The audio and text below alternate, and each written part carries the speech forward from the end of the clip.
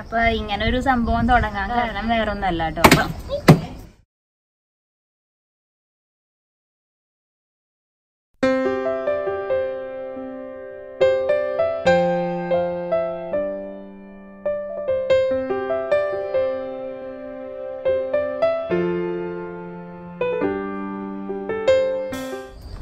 Hello, എന്തൊക്കെയുണ്ട് വിശേഷം? എല്ലാവർക്കും സുഖല്ലേ? അപ്പൊ നമ്മൾ ഇന്ന് കാണിക്കാൻ പോണത് ഒരു സൂപ്പർ സംഭവമാണ് കേട്ടോ. വേറൊന്നുമല്ല, ഞങ്ങളുടെ കുഞ്ഞി ബാൽക്കണിയിലെ കുഞ്ഞി കൃഷിയാണ്. അപ്പൊ ഞാൻ എൻ്റെ എല്ലാ വീഡിയോയിലും ഡേ ഇൻ മൈ ലൈഫ് വീഡിയോസിലൊക്കെ കുറച്ച് പ്രാരബ്ധം പറിച്ചിൽ കേൾക്കാറുണ്ട്. ഇവിടെ പച്ചക്കറി ഒന്നും കിട്ടില്ല, നമ്മുടെ നാട്ടിലത്തെ പോലെ അല്ലാതൊന്നും കിട്ടില്ല എന്നൊക്കെ പറഞ്ഞ് എപ്പോഴും വിഷമാണ്. അപ്പൊ ആദ്യം ഇങ്ങനെ ഓൺലൈൻ ഇന്ത്യൻ ഗ്രോസറീസിന്റെ വീഡിയോ ഒക്കെ ചെയ്തപ്പോൾ 2-3 പേര് കമന്റ് ചെയ്തിരുന്നു, ഇവിടെയൊക്കെ നട്ടു നോക്കിക്കൂടെ എന്നൊക്കെ. അപ്പൊ അമ്മ വന്നപ്പോ ഇവിടെ ഒരു കുഞ്ഞി അടുക്കളത്തോട്ടം ഒക്കെ ഒരുക്കിയിട്ടുണ്ട്. അപ്പൊ അതിന്റെ വിശേഷങ്ങളാണ് ഇന്നത്തെ വീഡിയോയില്. അപ്പൊ ഞങ്ങള് ഇവിടെ ഇത് തുടങ്ങിയത് ഒരു ജൂൺ മാസത്തിലൊക്കെ തുടങ്ങിയതാണ് കേട്ടോ. അപ്പൊ പതുക്കെ ഓരോ ചെടികളായിട്ട് ഇങ്ങനെ നട്ട് തുടങ്ങി. അതിന് മാത്രമൊന്നുമില്ല. അപ്പൊ അമ്മ വന്നപ്പോ എന്താന്ന് വെച്ചാല്, നാട്ടിലെന്ന് വെച്ചാൽ നമുക്ക് മുറ്റുണ്ട്, അങ്ങനെ പുറത്തിറങ്ങി നടക്കാം, അങ്ങനെ ചെടികളൊക്കെ നോക്കി അങ്ങനെ നടന്നിരുന്ന ആള് ഇവിടെ പെട്ടെന്ന് ഇങ്ങനത്തെ ഒരു അറ്റ്മോസ്ഫിയറിൽ കൊണ്ടിടുമ്പോ ആകെ പൂട്ടിയിട്ടൊരവസ്ഥയാണ്. അപ്പൊ ഞാൻ ക്ലാസ്സിന് പോകും, ചേട്ടൻ ജോലിക്ക് പോകും, ജിക്കു ആയാലും സ്കൂളിൽ പോകും. അപ്പൊ അങ്ങനെ ആ ഒരു ഒറ്റപ്പെടല് തോന്നാണ്ടിരിക്കാനാണ് ഇങ്ങനെ ഒരു സംഭവം ചെയ്തു തുടങ്ങിയത്. പിന്നെ ഇവിടെ അധികം പച്ചക്കറികളും ഇല്ലല്ലോ. അപ്പൊ ഞങ്ങൾക്കിപ്പോ കിട്ടിയത് കുറച്ച് പയറാണ് കേട്ടോ. നാട്ടിലത്തെ പയർ, ഉണക്കപ്പയർ ഇവിടെ കിട്ടില്ല. അപ്പൊ അതിന്റെ എല്ലാ പ്രാവശ്യം വരുമ്പോഴും ഓരോ പാക്കറ്റ് അത് കൊണ്ടുവരാറുണ്ട്. അപ്പൊ അതിൽ നിന്ന് കുറച്ച് വിത്ത് എടുത്തിട്ട് നട്ട് നോക്കിയതാണ് ചെടിച്ചട്ടിയിൽ തന്നെ. അപ്പൊ അത് നന്നായി കിട്ടി. 2-3 ആഴ്ച എടുത്തിട്ടാണ് കുറെ കൂട്ടി വെച്ചിട്ട് ഇപ്പൊ ഒരു കറിക്കുള്ളതായിട്ടുണ്ട്. അപ്പൊ അതിന്റെ ഒരു സന്തോഷം പങ്കുവെക്കാനാണ് ഈ ഒരു വീഡിയോ ഷെയർ ചെയ്യുന്നത്. ആദ്യം തന്നെ ഞങ്ങള് ഈ ചെടിയൊക്കെ നടാൻ വേണ്ടിയിട്ട് ഒരു കുഞ്ഞ് ഷോപ്പിംഗ് നടത്തിയായിരുന്നു. വേറെ ഒന്നുമല്ല, ചെടിച്ചട്ടിയും മണ്ണും അങ്ങനത്തെ സംഭവങ്ങളൊക്കെ വാങ്ങി. അപ്പൊ ഇതൊക്കെ വാങ്ങണോ, കുറെ നാളായിട്ടുള്ള പ്ലാനിങ് ആണ് ഇങ്ങനെ ചെടി നട്ടാലോ എന്നൊക്കെ. പക്ഷെ ഉള്ള ബുദ്ധിമുട്ട് എന്താ വെച്ചാൽ ഞങ്ങൾ ഇടയ്ക്ക് ഇങ്ങനെ ഷിഫ്റ്റിങ് വരുന്നോണ്ടേ അപ്പൊ ഇതൊക്കെ എടുത്ത് ഷിഫ്റ്റ് ചെയ്യാൻ വളരെ ബുദ്ധിമുട്ടാണല്ലോ. പിന്നെ അമ്മയും കൂടി വന്നപ്പോ പിന്നെ എന്തായാലും ഞങ്ങൾ ഇതിങ്ങനെ ചെയ്യാന്ന് വിചാരിച്ചു. അമ്മയ്ക്ക് ഇങ്ങനത്തെ കാര്യത്തിൽ ഇൻട്രസ്റ്റും ആണ്. അപ്പൊ ഇവിടുത്തെ ചെടികളൊക്കെ കണ്ടാല് അറിയാം, ഒരുവിധവും മിക്കവാറും ചെടികളും നമ്മുടെ നാട്ടിലുള്ള അതേ ചെടികളൊക്കെ ഇവിടെയും കാണാം കേട്ടോ. ഞാൻ അങ്ങനെ ചെടിയൊന്നും നടാറൊന്നുമില്ല കേട്ടോ. എനിക്ക് അങ്ങനത്തെ കാര്യത്തിൽ വലിയ ഇൻട്രസ്റ്റ് തോന്നിയിട്ടില്ല ഇതുവരെ. പിന്നെ മല്ലി ഒന്ന് ട്രൈ ചെയ്തിരുന്നു. മല്ലി ഒന്ന് ഉണ്ടായി കാണണം എന്ന് ഭയങ്കര ആഗ്രഹം ഉണ്ടായിരുന്നു.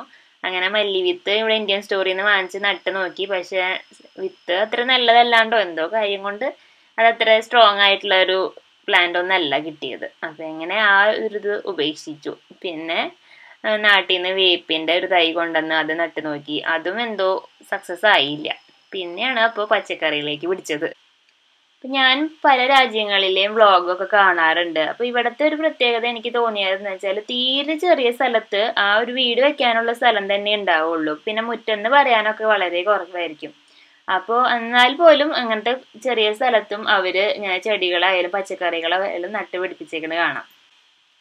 മുന്തിരി, അതേപോലെ തന്നെ സ്ട്രോബെറി, പിന്നെ ഒണിയന്റെ ആയാലും ഇങ്ങനെ പല വീടുകളിലും ഇങ്ങനെ ഒരു കുഞ്ഞഴയുമ്പോ ഇങ്ങനെ തൂക്കി ഉണക്കാനൊക്കെ ഇട്ടിരിക്കുന്നത് കാണാം. പിന്നെ കക്കി ഫ്രൂട്ട് ആയാലും അതേപോലെ തന്നെയാണ്. അപ്പൊ എപ്പോഴെങ്കിലും ഞാൻ ഇതേപോലെ കാണുകയാണെങ്കിൽ ഇനി വീഡിയോ എടുത്തിട്ട് ഷെയർ ചെയ്യാം കേട്ടോ. അപ്പൊ അങ്ങനെ ഷോപ്പിംഗ് ഒക്കെ കഴിഞ്ഞിട്ട് ഞങ്ങൾ ചെടി നടാൻ പോവാണ്. അപ്പൊ ഒരു ആഘോഷമാക്കിയിട്ടാണ് ചെടി നടലൊക്കെ. ജിക്കുവിന് ഭയങ്കര ഇൻട്രസ്റ്റ് ആയിരുന്നു.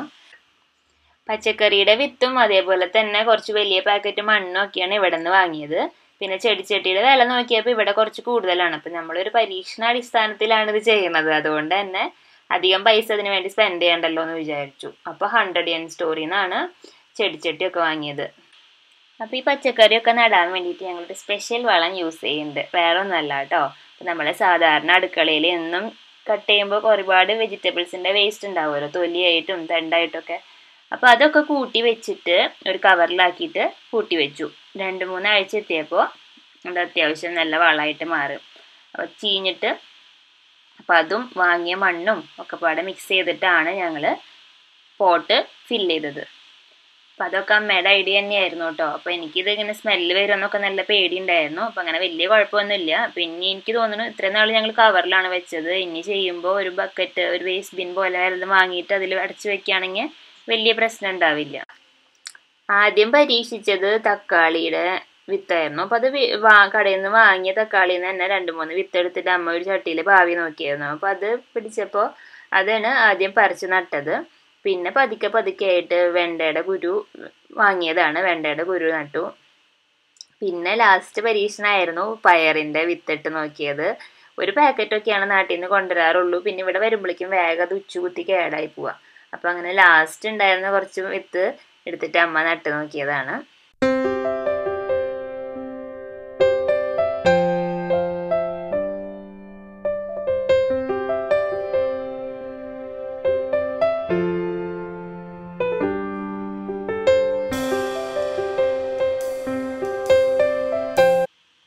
വെണ്ടക്കായും കുഴപ്പമില്ലാണ്ട് ഉണ്ടാവുന്നുണ്ട് കേട്ടോ.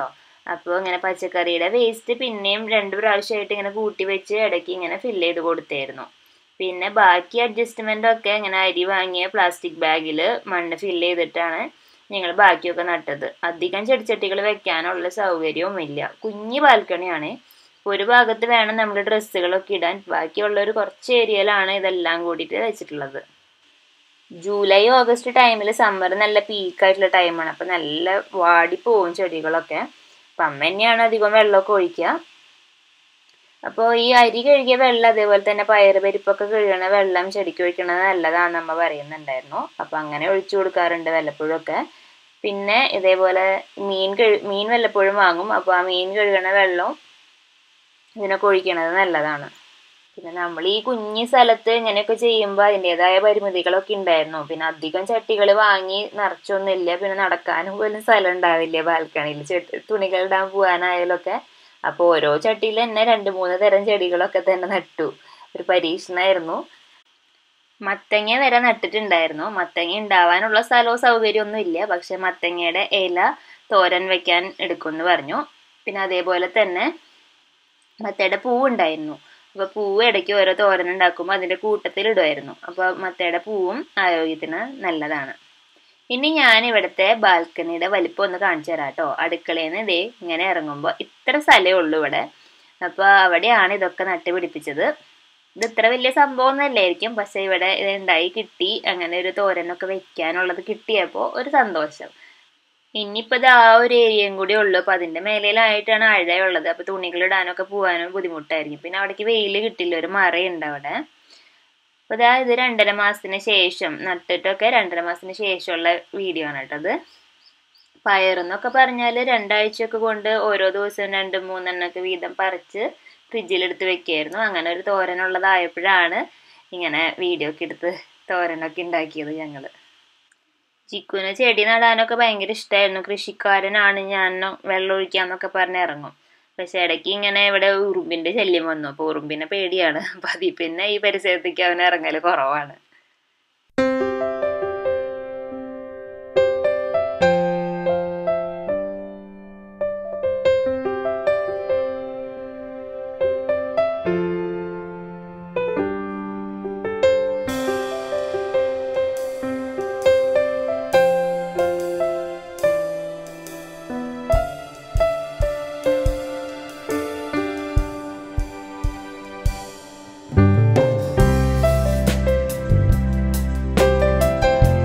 ഞങ്ങളങ്ങനെ വീട്ടിൽ തന്നെ ഉണ്ടായ പയറ് വെച്ചിട്ടൊരു തോരനൊക്കെ ഉണ്ടാക്കിയിട്ടാണ് ഇന്നത്തെ ഊണ്. അപ്പോൾ വീഡിയോ എല്ലാവർക്കും ഇഷ്ടപ്പെട്ടു എന്ന് വിചാരിക്കുന്നു. വീഡിയോ ഇഷ്ടപ്പെട്ടിട്ടുണ്ടെങ്കിൽ എപ്പോഴും പറയണ പോലെ ലൈക്ക് ചെയ്യാനും കമൻറ്റ് ചെയ്യാനും ഷെയർ ചെയ്യാനും ഒന്നും മറക്കരുത് കേട്ടോ. അപ്പോൾ നിങ്ങളെല്ലാവരും ഇപ്പോൾ തരുന്ന സപ്പോർട്ടിന് ഒരുപാട് താങ്ക്സ്. അപ്പോൾ ഇനിയും തുടർന്നും എല്ലാ വീഡിയോയ്ക്കും സപ്പോർട്ട് ചെയ്യണം. അഭിപ്രായങ്ങളൊക്കെ പറയാൻ മറക്കരുത്. ഇതേപോലെ സ്ഥലവും സൗകര്യമൊക്കെ ഉള്ളവർ ഇങ്ങനെയൊക്കെ ചെറുതായിട്ടൊക്കെ ഒന്ന് പരീക്ഷിച്ച് നോക്കൂ. അപ്പോൾ പരീക്ഷിച്ചിട്ട് അഭിപ്രായങ്ങളൊക്കെ പറയണം. അപ്പോൾ ഇനി വേറൊരു വീഡിയോയിൽ കാണുന്നവരെ എല്ലാവർക്കും ബൈ ബൈ.